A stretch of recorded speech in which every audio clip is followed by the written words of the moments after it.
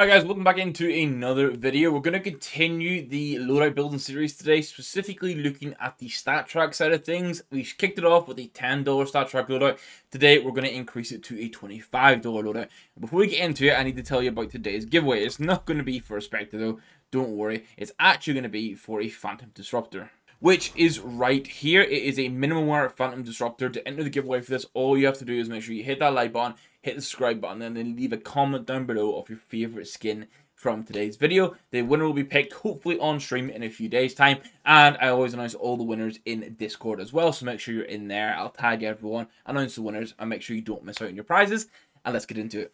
Giveaways like this are possible thanks to today's sponsor, Skinport. With no buyer fees and over 1 million skins available at once, Skinport is the best place to buy and sell your CS2 skins. Whether it's a crazy knife and glove combo or hunting for budget gems, Skinport has everything you need and more.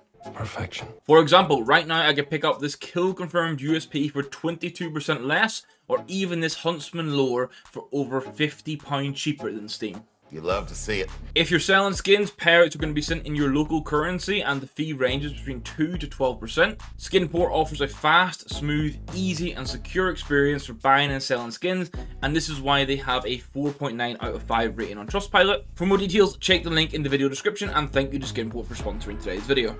Now, in some good news for me, I finally have my knife and glove combo, but that's not what you guys are here for. So the Glock we're going to kick it off with is going to be the Warhawk in minimal wear. Obviously, everything here is StatTrak. This is a minimal wear. For me, this looks super good for a budget Glock. Warhawk's one of my favorite budget Glocks, and the StatTrak counter is always in a nice spot when it comes to the Glocks as well. I'm going to spend about $2.50 for the USP, and we're going to go for a torque. This is also going to be minimal wear. I'm trying to get minimal wear where possible. Again, StatTrak counter placement is actually super good, so it's not going to clash with anything on the skin. And the torque is just kind of like a clean, simple USP. The alternative here would have been going towards something like a Ticket to Hell. Desert Eagle, I think, is a real obvious pick. It's going to be the light reel if it would actually do the normal. There we go. We've got the normal inspect animation for it here. I think this is a super good deagle, one of my favorite budget deagles in general. And it's another one where the placement's good, doesn't clash with the skin at all, actually works into the skin quite nicely with that sort of like the orange of the StatTrak counter into the sort of bronzy orange of the effect of the skin. I'm pretty sure we had an elite build last time, but I'm going to upgrade it this time towards a minimal wear elite build. I still think the elite builds are kind of like a slapped on AK skin, especially if you're operating on a budget. And then with the addition of the StatTrak counter, it's going to look clean. You can do any craft you want on this with the orange stickers, and you're going to have a banging AK and StatTrak to go basically in your loadout forever. Now, our first of... I've just been absolutely battered by the train. Cool. Our first of 2 field tested skins is going to be the leather glass. It's almost $10 for this, which I know you might be surprised I'm spending more on the Emperor and S than I am the AK, but I'm really happy with the skin it gets you here. You guys should know I love the leather glass. It's one of the first skins I did like a custom craft on. And although the StatTrak counter for the Emperor and S is in a dreadful spot because it often covers the artwork, with picking the leather glass, it doesn't actually cover the artwork too much. And sticker placement wise now, you can do custom and avoid it. The A4, I'm going cheap and cheerful. We're moving from the Polymag, and we're going to be going for the Magnesium instead. This is Minware at $1.64. Absolutely beautiful skin. I'm going to run with the exact same op as last time, which is the Phobos. It's just under $3 in minimal wear. As we discussed, the StatTrak counter actually kind of matches some parts of the skin, which looks kind of cool. And the Phobos is, yeah, it's maybe slapped on a little bit as a skin. But last time we only had 7 skins, I've actually managed to get 6 like bonus skins as well this time with the increase to $25. So not just more skins, but also upgrading some of the skins like the M4A1S. First of which is going to be the MP9 Modest Threat. This is super cheap in minware. It's like 23 cents. It's like one again. I've picked one that doesn't really clash with artwork.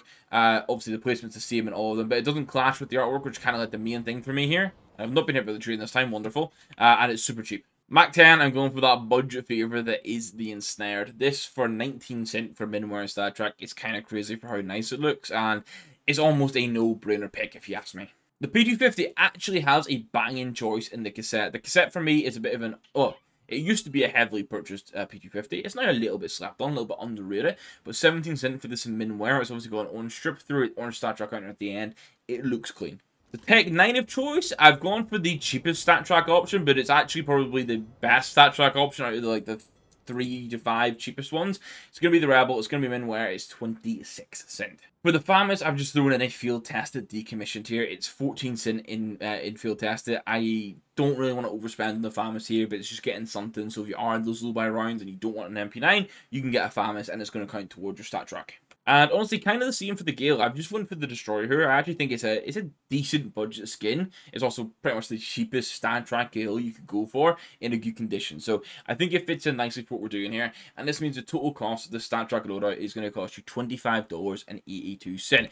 So we're a little bit over the $25, but within $1, definitely within the 10% buffer that we set. And overall, I think this is looking pretty damn good as a loadout goes. I would say if you're going to spend $25, non-StatTrak might be better because you'll get a better quality of skin finish overall. But if you're super keen for StatTrak, this is pretty much, I think, is the best of what you should go and pick up. And I'm going to round it off there. So like I said, we are doing a giveaway today's video. It's going to be the AK-47 Phantom Destructor in Minware. Requirements to enter are like, subscribe, and then make sure you've left a comment down below of your favorite skin from today's video. A big thank you to Skinport because they're the reason we can do these giveaways on every single video. So make sure you check them out. They'll be linked in the top of the description or the pinned comment. The best place to buy and sell your skins in Counter-Strike, especially now with all the changes that Valve are making, and we're kind of uncertain where it's going, but Skinport have confirmed for me that they are good, they're up and running, you can buy and sell skins there all as well. So guys, I'm going to end it there, I'm going to stop waffling. Thank you very much for all the support recently, thank you for watching this one, we'll catch you in the next. Goodbye.